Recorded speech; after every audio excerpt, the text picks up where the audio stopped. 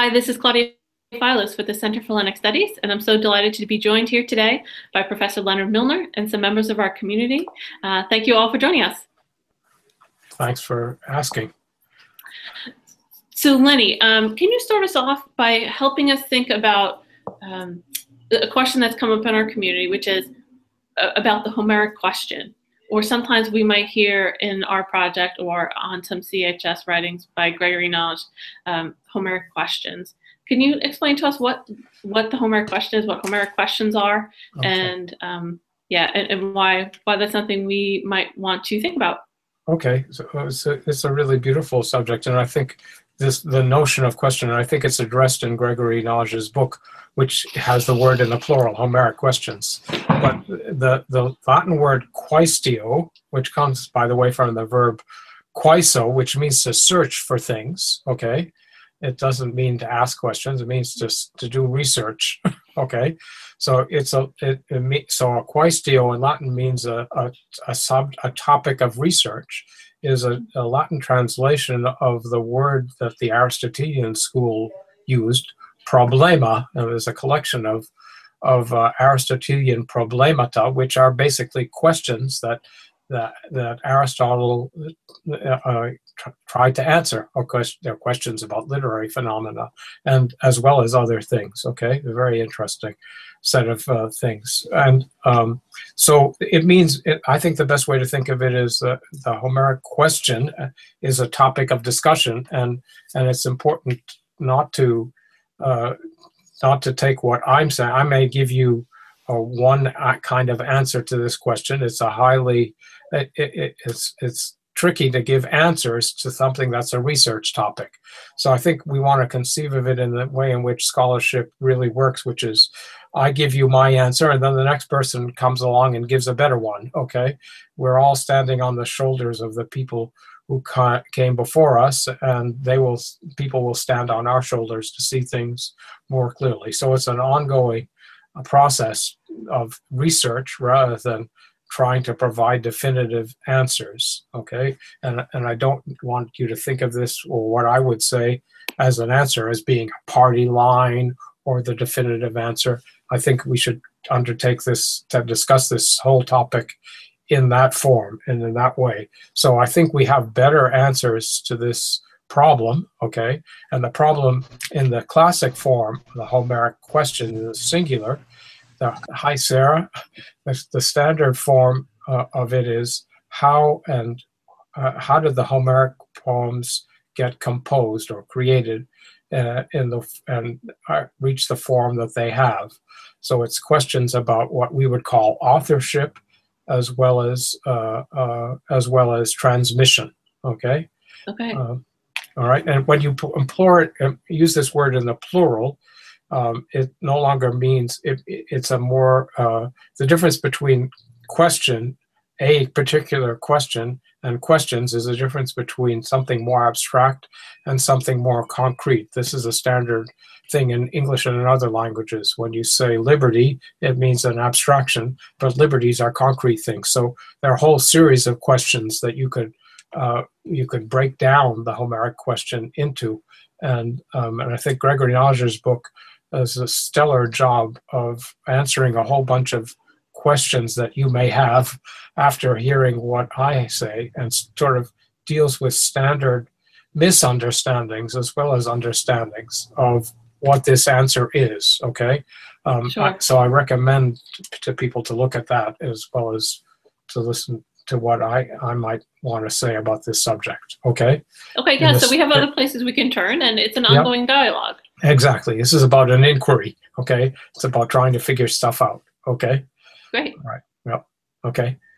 So that's helpful. So if that's sort of our overall approach to creating a dialogue, then can you help us think about when you say, some of the questions are about authorship and transmission. So yes. How do we think about authorship within this context of, let's say, the Homeric epics? Okay, so the state of understanding that I can convey about this problem is based on the work of Milman Parry and Albert Lord. Okay, and it's based on two things: on an internal investigation. That was the starting point, was an internal investigation of the way Homeric language works, and then it turned into a comparative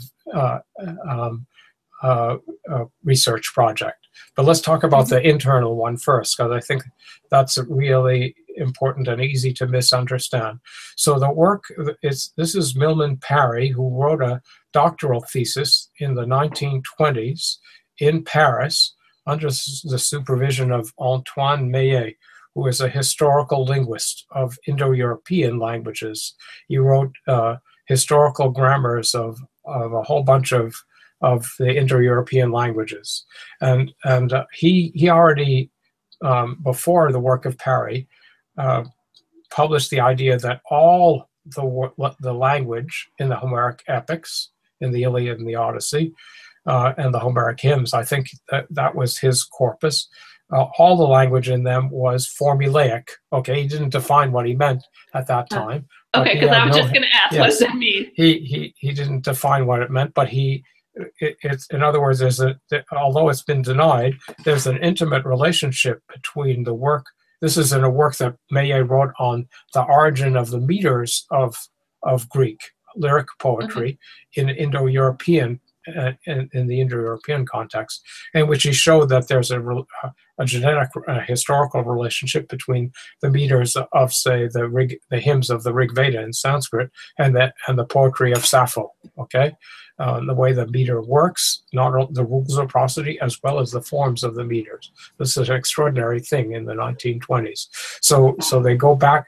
This makes sense if you understand poetic diction in the way that I hope I can give you an inkling of now. So what he asked his graduate student Millman Parry to do, and what Millman Parry chose to work on, I'm not sure where the topic itself started, was to work on the so-called traditional epithets in Homeric poetry. And Parry did this work, his thesis, which was published in, I always get the date wrong, I think it's 29, but I'm not sure, maybe a different one. But anyhow, it's in that neighborhood.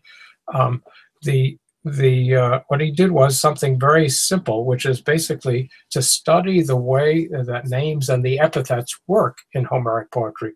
So we all know these things, even if you only know the poem in translation. These are things like swift-footed Achilles, white-armed goddess Hera, cloud-gathering Zeus. All these major characters, and some of the minor ones, have these funny adjectives. Many of them are compound adjectives, like swift-footed, consisting of two elements, and they seem to be stuck onto the names of particular people. There are two kinds. There are those that are specific to individuals, or an individual and a few others, or just an individual, and then there are those that are more generic. Okay, so any hero can be, the Greek word is dios. It's often translated godlike, but it really probably means radiant or shiny. Okay. Anyhow, there are generic ones and specific ones. What Millman Parry did was to take all the major heroes and gods and look at the epithet noun combinations that they have, the epithet name combinations that they have. These combinations occur at the ends of the poetic line. The Homeric poetic line is very complex and intricate, but at the end it's more fixed. And this is a feature of Indo-European metrics that as Meillet described them, that you have fluidity at the beginning of the line and then fixity at the end. So the challenge in the harder part of composition is to get the end meter correct, because it's more tricky and less fluid. Okay, so at the end of the line you had to have a concentration of these name epithet combinations, and Greek is a language in which the forms of nouns change depending on their grammatical functions. So if a noun is the subject of a sentence, it's, for example, the name of Achilles is Achilleus. If it's the direct object of a sentence, then it changes to Achillea, which is metrically different, has another syllable and different form. But anyhow, if you just look at, say, the nominative forms, where these names, these heroes or gods are subjects, you'll have a set for any given major hero or god. You'll have a set of 3 or 4 of these combinations. You'll have a simple one like radiant Achilles, Dios Achilleus. You'll have another one which is swift-footed godlike Achilles, Podarches Dios Achilleus. Or you'll have podas ocus ekilos. Those three combinations have different metrical, are totally different metrically. There's no overlap between them. Okay, and so what he did was he looked at this huge number of these things for gods and heroes, and he showed that for all of the major characters, you have a set like that for each of them. Okay, and there's very little, there's almost no overlap. There are very few cases where you have two name epithet combinations in the same case that are grammatically the same. There are cases like for Hector, there are two ways in which you can put his name, two simple ways in which you can put his name at the end of the line. You can say Abrimos Hector, which is dum da da dum bum, shave and a haircut at the end of the line.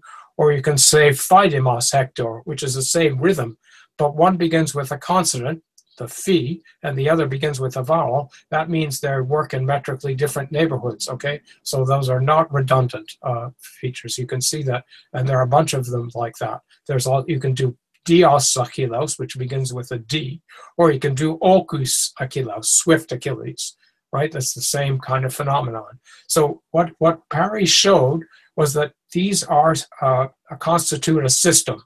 Okay, and they weren't created by. Here was his conclusion that these this system of noun epithet combinations for the gods and heroes, which are economical and an extended system, okay, were not the creation of an individual. There wasn't a Greek in the Bronze Age and the Dark Ages sitting down with index cards trying to figure out what the different combinations were. Okay, what he concluded was that they were the product of they were a linguistic phenomenon, the product of a tradition developing over a long period of time, and not the creation of an individual. Okay, so that's what the name of his thesis was, l'épithète traditionnelle, the traditional epithet, and he meant that in a very profound way. Okay, so this the major conclusion was that this part of the language is a system. That's very important, okay, because it's systematic and economical, and that it's not an individual author's creation. This is a very interesting and provocative finding, okay, and he also did more things, okay, but I think this is the essential contribution. And at his thesis defense, Maillet, his thesis director, invited a person who had been working in the mountains of what was then called Yugoslavia, which is parts of what we now call Bosnia, Herzegovina, Serbia, and other places, and he was recording songs by people who didn't know how to read and write, but who could compose songs. And he said, here we have a tradition that should be comparable to what you and explain the phenomenon that you found in the Homeric poems. So Parry and his young student Albert Lord, who survived him, got together funding. He became a assistant professor at Harvard after getting his degree at the Sorbonne, and he got together funding to do this research in the mountains of Yugoslavia.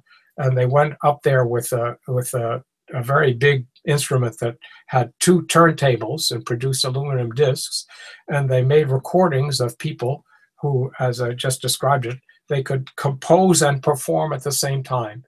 And they talked to these people. There were interviews. They learned the language a bit. They had a speaker who interviewed the singers, and sometimes Parry to ask them questions. They kind of did it. They called it a kind of living laboratory, a place in which they could experiment with the way poetry works in such a context. And so here we had a system in which what you're doing, the essential notion, as Albert Lord described it, is that they're performing and composing at the same time, okay? That's the essential thing. It doesn't have anything necessarily to do with reading and writing, but the fact that these people were illiterate means that the writing was not an essential part in any way of the process, okay? That's been proven since, okay? You can, whether you have writing or not, you can have a compositional process that's based on a systematization of language into a poetic language that functions in this way. So, for example, you can take a person who learn how to sing in this way, and the way it works, they study the way singers were formed in these traditions. That you start as a young boy, imitating and learning from a person who's older. Okay, and basically, what you learn is a form of your language that's highly stylized and poetic and made for expressing and telling stories. Okay, in this poetic way. So you learn the meter and the language and the stories all together, and you keep on practicing and practicing. You do your 20 or 30,000 or 40,000 hours of apprenticeship. Okay, all right. Want to stop for a second? I'll be glad to. Yeah, you Yeah. Triggered me here. No, it's questions. so good. It's so good. But I'm noticing a little technical glitch, I think, is when if we don't go back and forth, I think that's when your video gets a little bit behind. Okay. I'm going to edit out this conversation. So I think if we can, if you take little pauses. Okay. So right now you're a little bit more in sync than you were a minute ago. Are other people noticing that too, guys? No.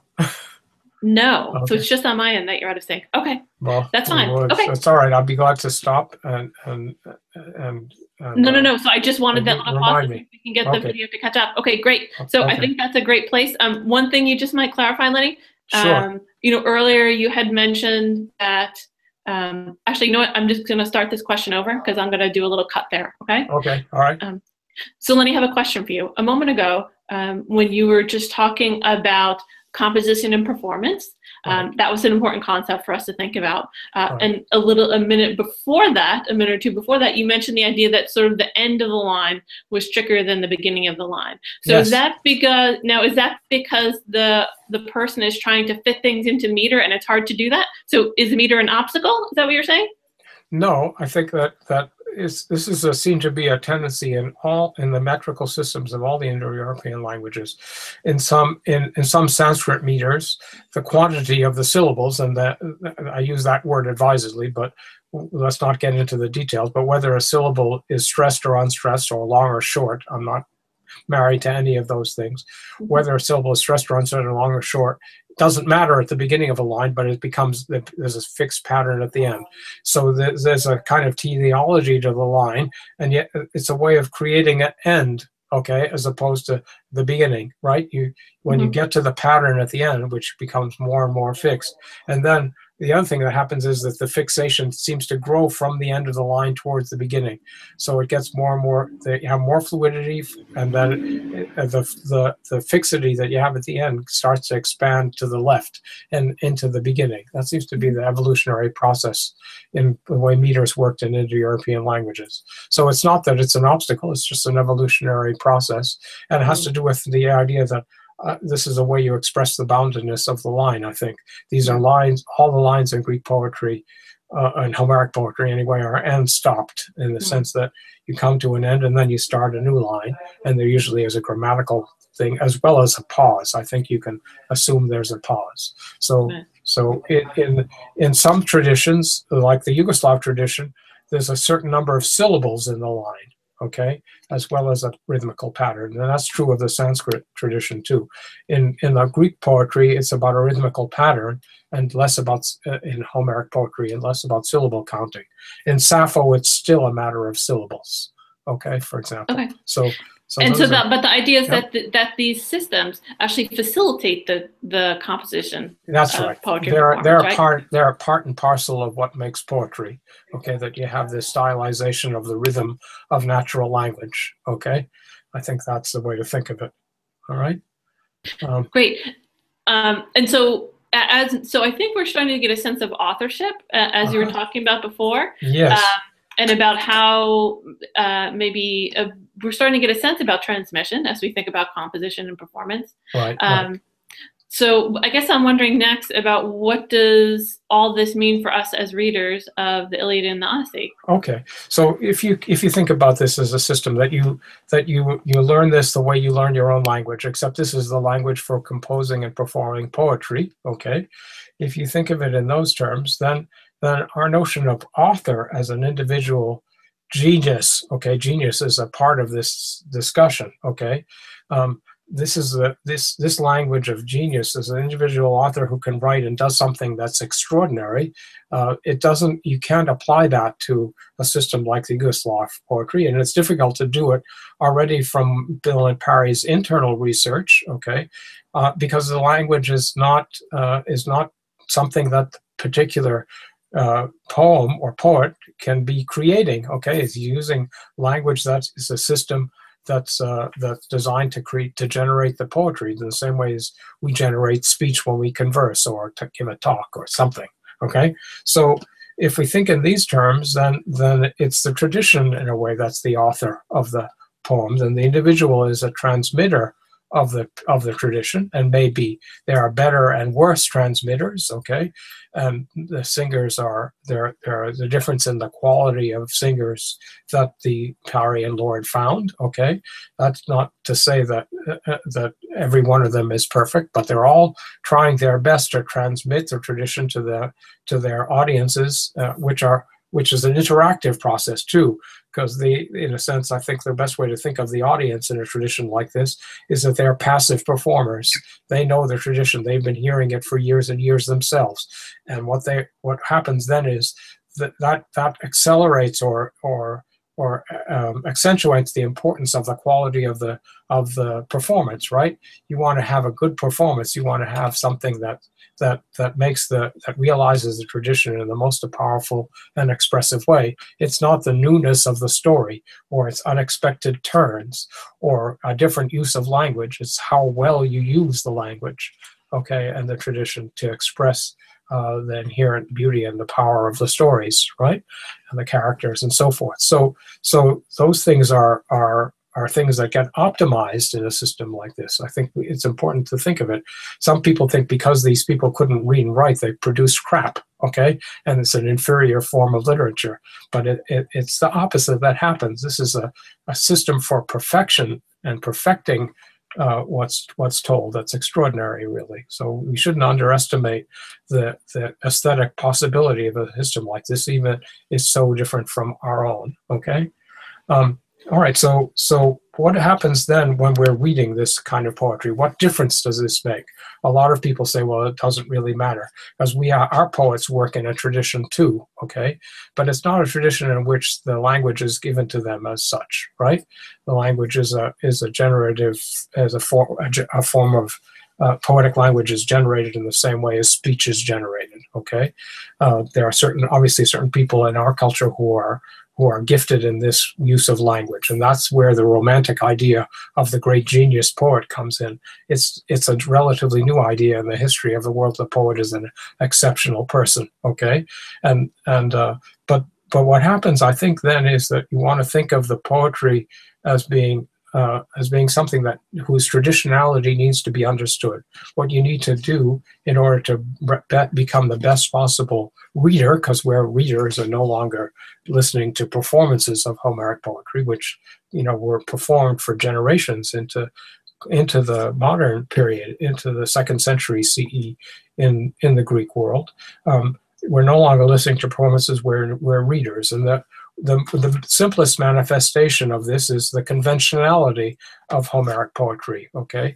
There's the conventionality in the language. There's also conventionality in larger units, like in themes, like when a hero puts on his armor, or when a sacrifice is performed, or when you have a description of a battle. So there are standard ways of doing these things, but they're also varied in very interesting ways that are very expressive. If you don't understand the tradition, you lose the subtlety and the expressiveness that comes from the traditionality of the language. So everyone may know the standard way for a hero to be armed, but then there are individual ways in which individual heroes get their armor on, and the way in which it's described that may be very expressive about their characters as a hero, and the way in which they are being portrayed, it becomes symbolic of them as persons, okay, as expressive of them. Or for example, the way you make a prayer, okay? So there's a standard format for a prayer, which features the invocation of a god, usually an expression of something you've done that that attests to your relationship to the divinity, and it's a reciprocal relationship that you have. You do things for the god, therefore the god or the goddess does things for you, and then you make a request. Okay, so for example, that's a standard form. But when Telemachus makes a prayer, he for example, to Athena, he doesn't know who the goddess was, and he says, "Oh, goddess who came to me yesterday." Okay, and then he leaves out the request. He's so helpless that he doesn't know what to ask for. Okay, so you have standard, substandard forms. You can also have more elaborated forms. Okay, so understanding, getting the hang of what are the possible variations on a way in which something can be told in the epic is a way to start to understand the nuances of any particular passage and the expressiveness of it. This is a really important way. If we think of the author of the poem, it's not about the message, a messenger rather. It's not about the author, which is the way we're used to thinking of reading. We're communicating, say, with Shakespeare and what he thought, but it's about the message, okay? And if you want to understand the message, you've got to think about the traditionality of this message and all of its possible variations. If you lose that, if you don't have that, if you only read the epic once, you're just getting the surface, okay? I love that. I love that. And so that really gets to the core about why in our community we do encourage people to read it more than once, to participate in, let's say, a learning project more than once, where you read it more than once. Exactly. That's so beautiful, Lenny. So at this point, I want to just open it up to our community members here. I invite them to introduce themselves before they comment or share a question. Please. So guys. Okay, we've got a question here. So Janet, okay. You don't want to ask your question? Oh, you're killing me. All right, so I'm going to ask for Janet. So Janet is joining us from New York, and she's asking, coming from the so-called genius view, how do they explain variations, and how did they not change at all in transmission? Okay, so Janet, unfortunately, is having some noise in the background, so that's fine, Janet. Thank you so much for coming. I'm sorry, it's such a difficult transition for you. Okay. So can you, let me see if I can see this. Oh, okay. Hold on. Yeah, so Lenny, if you take your cursor over to the left and click on the blue chat bar. I've got it, yep. Trying to make it appear, but it doesn't seem to be. Shoot. Chat. That's okay, because we're going to edit out any fumbling, okay? All right, there's no stress. But it's not showing up. Oh, there it is. Okay, here. You see it, the blue chat one? Okay, now I've got it. I was looking in the wrong place. Coming from the so-called genius view, how do they explain variations and how epics did not change at all in transmission? I'm a little confused about the question, so it would be good to answer. But does she mean by they people who have the genius view?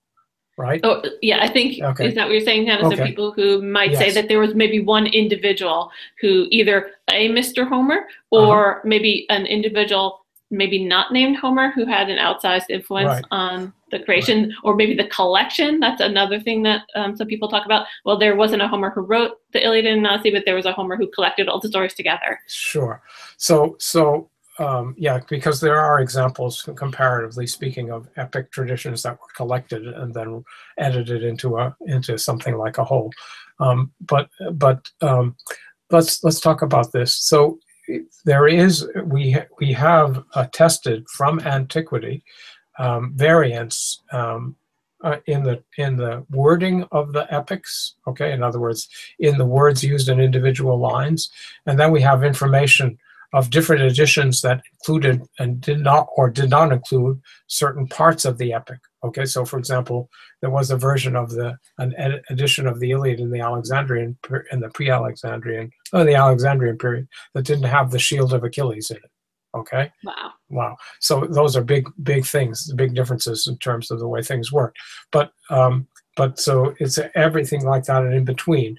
And these variations are what you expect from a traditional performance system, okay? Because the text the composition of the text is an ongoing process. So if you have the spread of a tradition over a wide area and you have different people performing it, there's going to be differentiation, okay? And when Parry and Lord did their examples, they would, for example, ask a singer to sing a song, and then a couple of years later do it again. And the singer would say, oh, I'll do it the same word for word and line for line.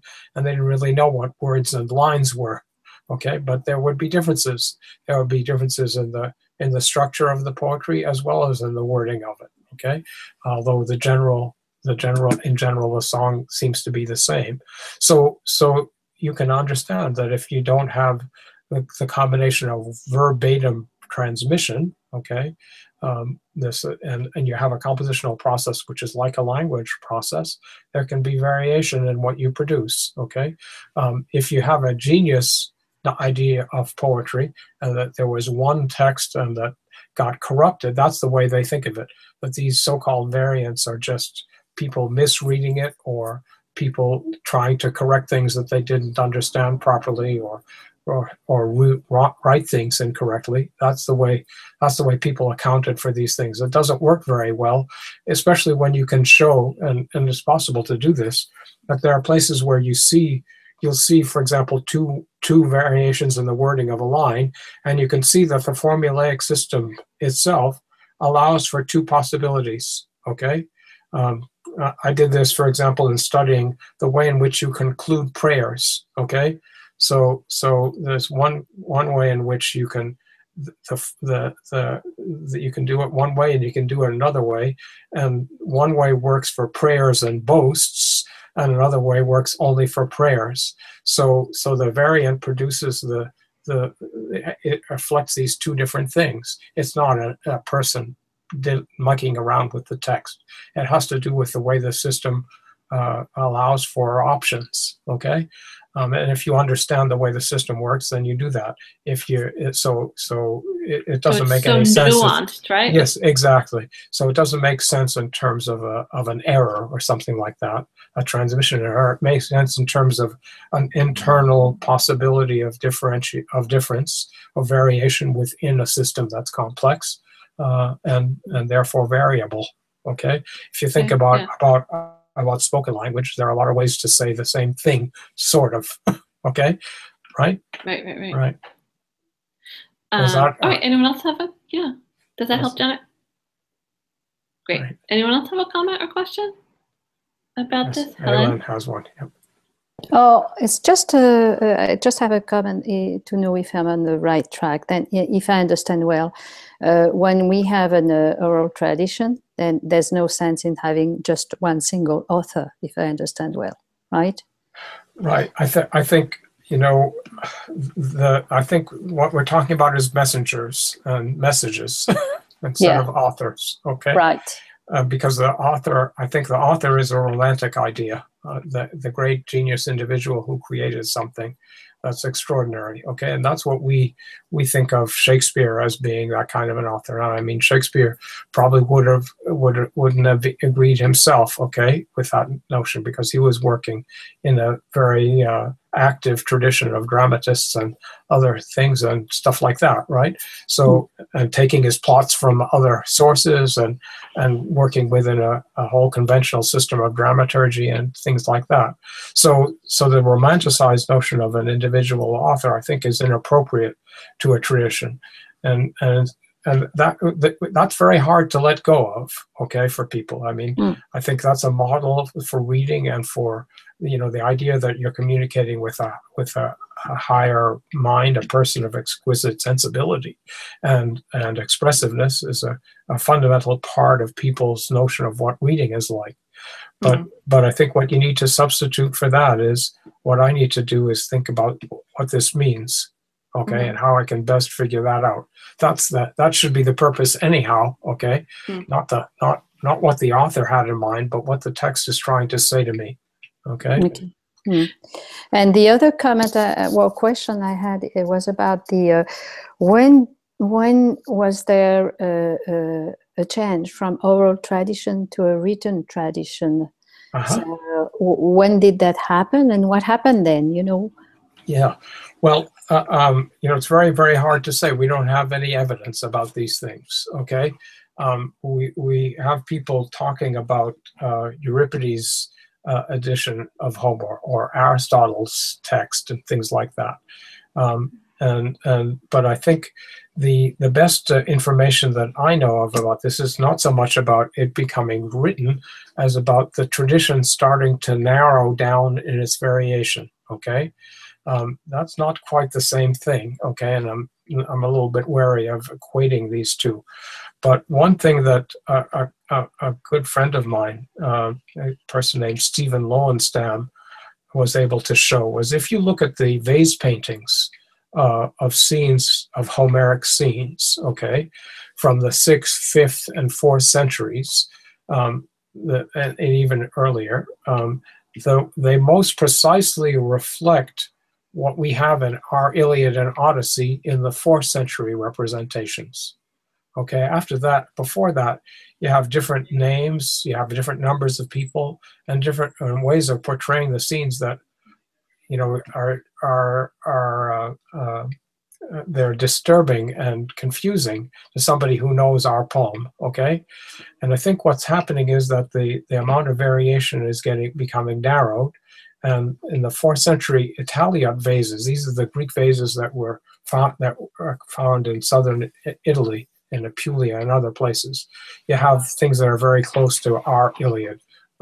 So what's happening is that the amount of variation is getting restricted, and I think that's it can be either of two phenomena. Okay, the comparative research in places like in modern India shows that the more widespread a tradition becomes, the less variation it has. That's an interesting phenomenon.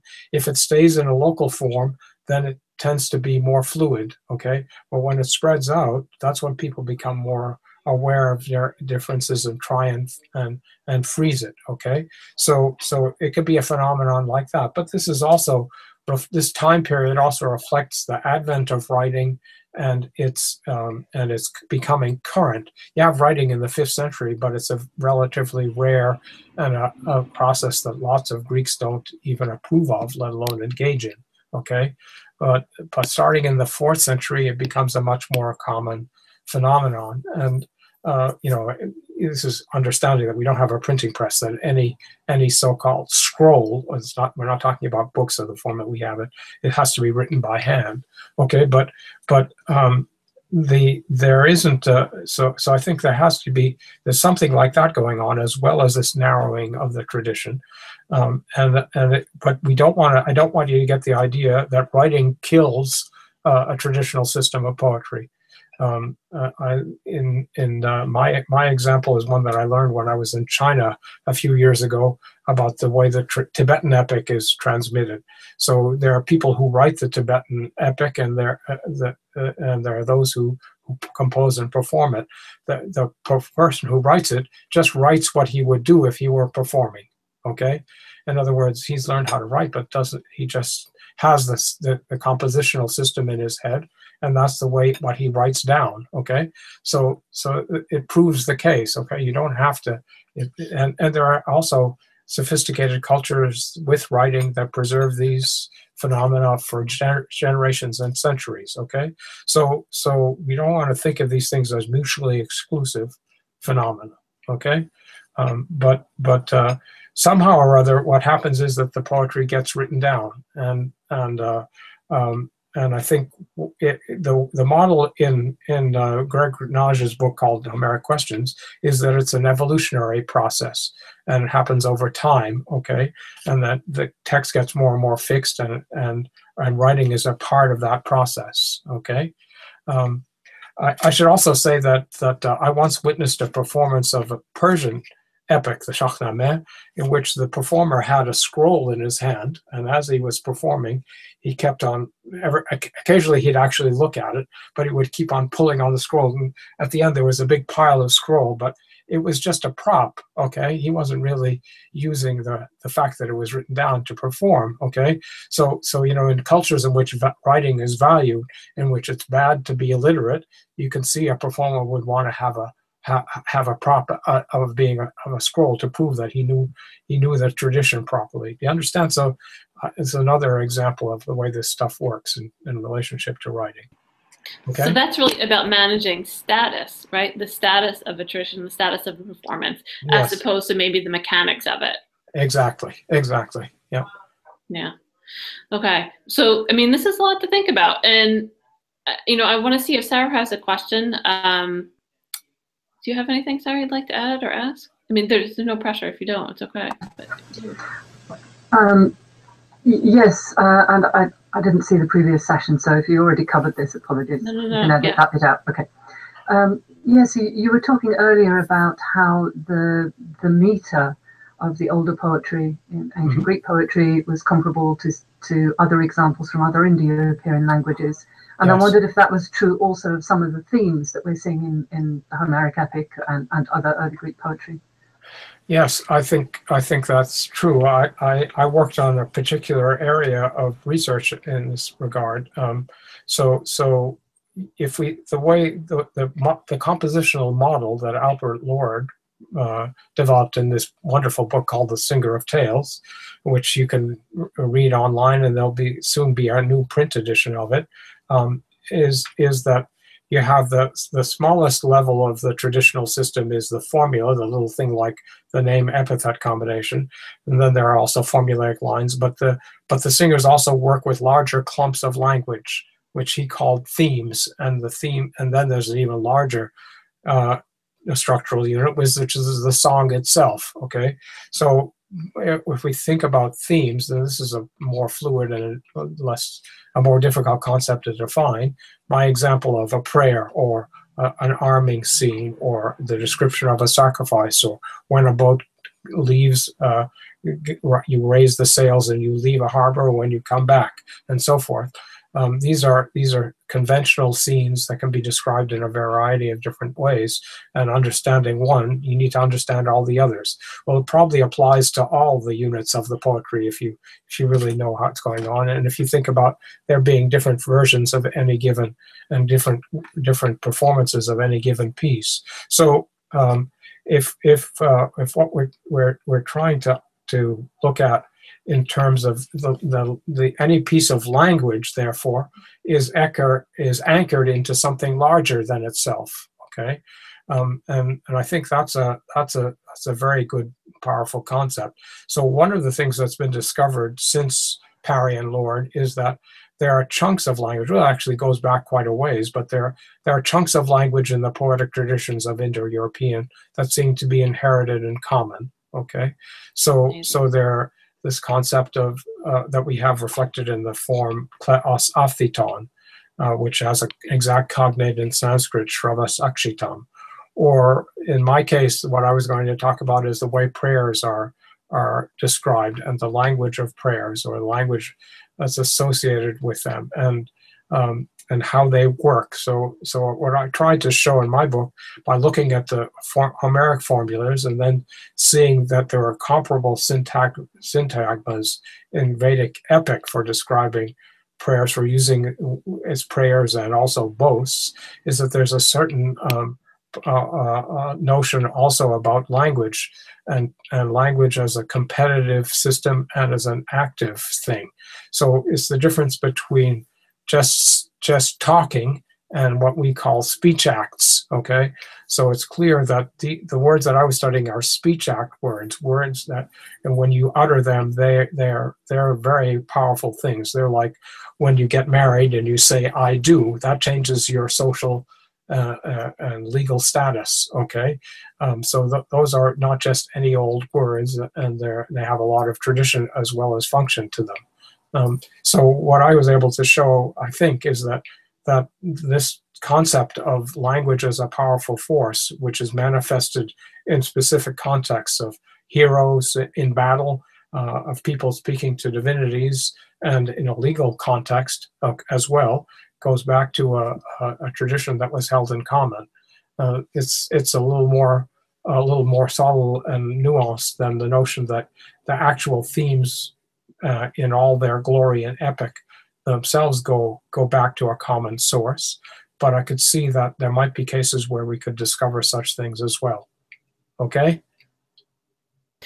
Lindy, can I ask just one final question? So I think sort of where this leaves us as readers at the moment, as we're kind of thinking through these ideas, is that diction, these words used in context, are really the best expression of theme, right? And that's something that that you've written about. That's something that Greg has written about. So let's say you're a fledgling reader and you've read the Iliad maybe once, or maybe you're just you've just started reading, or maybe you're approaching it for the second or third time. I mean, what is the strategy for trying to immerse ourselves in that? I mean, is it reading it over and over again? And then, you talk about understanding how these different scenes develop, how these themes developed. Do we sit down and say, wow, I'm interested in X, Y, Z. I'm gonna look at every example I can find? I mean, what can we do if we're not experts in ancient Greek? Right. I think that's the best policy. If you can do it, you don't necessarily have to look at every one, but a selection of them will give you an idea of what are the different possibilities that a poet could apply, a performer could apply in a given situation, and then you can see what the choices are that are being made in any individual one. I think that's a good way of thinking of it. That when you start to understand the different ways in which a theme can be deployed, they're like options in any given instance. And what you choose to do, to include and leave out, or to change and develop, those are expressive things. And when you start to understand the way the system works, then you get to underneath the surface. So as Albert Lord said, that every element in the traditional poetic system has depth and resonance. Okay, it's like the harmonics of a chord on an organ.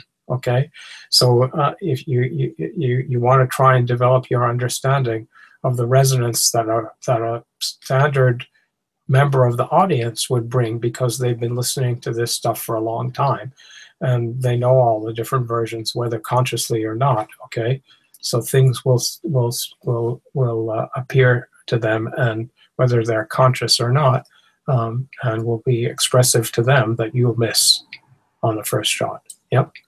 All right, Lenny. So this is super helpful. Thank you for helping us think about this. I mean, I know this is really just the beginning of this conversation, but you've inspired me to want to pick up the books and keep reading. So I hope other people feel inspired too. Me too. I hope so. Yeah. And then, we can continue to talk about it together. Community members might have differing opinions about these things. That's great. I think everyone welcomes differing opinions about all this. Exactly. I mean, as you said in the beginning, it's a dialogue, and what we could do is keep reading together and see what we come up. See what we see. Yeah. One thing that I didn't talk about is where the notion of Homer comes from. Okay. Oh, okay. Yeah. But maybe just a quick word about that. That the way the Greeks invented this idea of Homer as the poet who overarches the tradition. And we see this in other places where you have a traditional system. They tend to focus a lot on one particular person. That person doesn't necessarily have to be a real person, and one can show, and it's Greg who's done this, that, for example, the name Homeros means fitting things together, and it's a variation on a piece of Homeric diction that's used for the process of poetic creation. And we even have a verb, homereo, that's used by Hesiod to describe the activity of the muses. Okay, so it seems like the poetry creates Homer rather than the other way around. I think that's a cool way of thinking about it. But Homer didn't come from nowhere, and the need to have a kind of figurehead presiding over a tradition is something that we can understand. Okay, and I think that's something that I don't know that and no one's disputing that, right? Like Greg says, there's a historical fact that the ancient Greeks thought of Homer as the author. Yes, exactly. Yeah. Okay. Yep. Okay. Right. Okay. Super helpful, Lenny. I really appreciate that extra clarification. And so I welcome our community members to help us think about these topics and more in the coming weeks. So thanks so much, and until next time, everyone. Okay. Great. Thank you very much. Bye. Thanks for the great questions too.